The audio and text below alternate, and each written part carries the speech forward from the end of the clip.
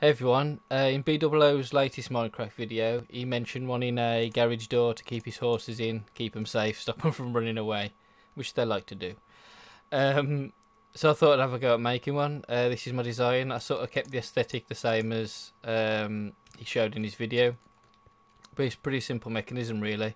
Hit the button, double piston extender opens the garage door, you can get in to get your horse, alright, and then button on the other side closes it again. That's pretty smooth really.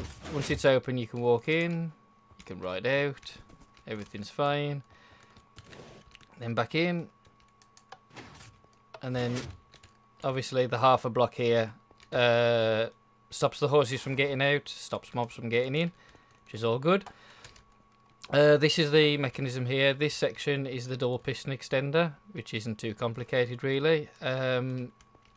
And then this is a double pulse. There's just a single item in this hopper.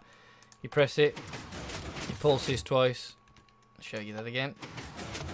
To push the door up and then comes back down. And then the return button is pretty simple. This is not clean, neat redstone, but there you go.